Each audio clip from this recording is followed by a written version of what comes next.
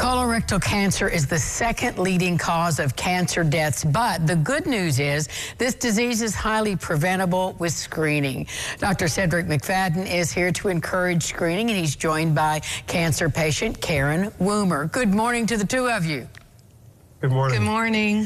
So you're both on this really passionate campaign to get people to take this seriously. And Dr. Cedric, I'll ask you first, how do we do that? How do you get people to kind of pick up the mantra that this is a life-saving screening?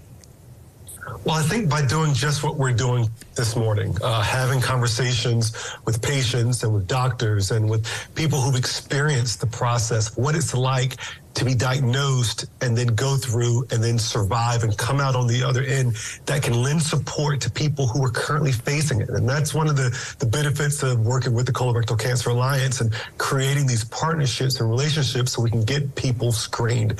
That's the goal here, right? We're wanting to make sure that people know that when they're at the age of 45 or sooner, depending on their risk factors, they need to be screened for colorectal cancer. Thank you. Karen, tell us a bit of your story and why you're so passionate about this.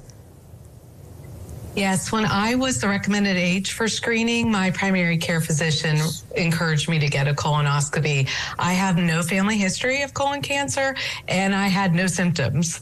And so I actually delayed my colonoscopy about a year. So needless to say, I was shocked when the colonoscopy found polyps that were cancerous.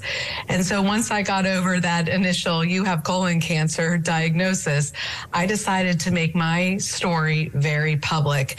And through the use of social media platforms, I shared my story. I shared what kind of treatments I was about to go through, but I also encouraged everyone I knew, because so many people within my social media platforms are similar age. I encouraged everyone I knew to get screened. And so I'm really proud to say that almost 100 people got screened during my treatments because of my story. That is very impressive and life-saving. Well, Dr. McFadden, help us understand maybe some symptoms we need to be looking for. Does it present symptoms early on?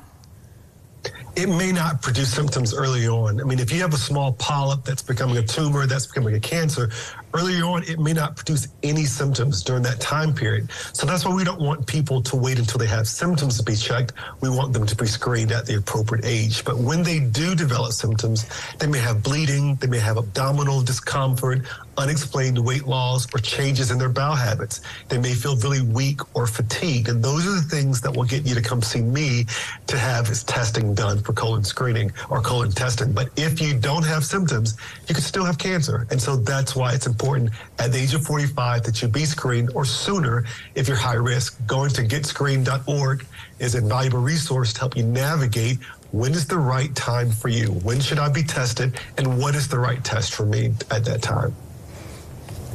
Thank you so much for guiding us in this. And it is so important. I read a report just before I came in here about more young people now are exhibiting colorectal cancer. And is that alarming to you now, Dr. McFadden?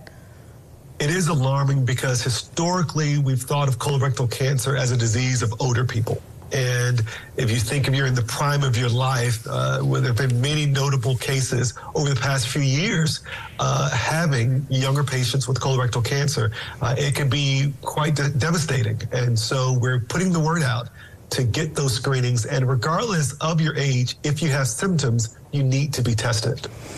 Dr. McFadden and Karen, thank you both so much for sharing your story and for inspiring us all. Thank you. Thank you for having us. And more lifestyles for you right after this.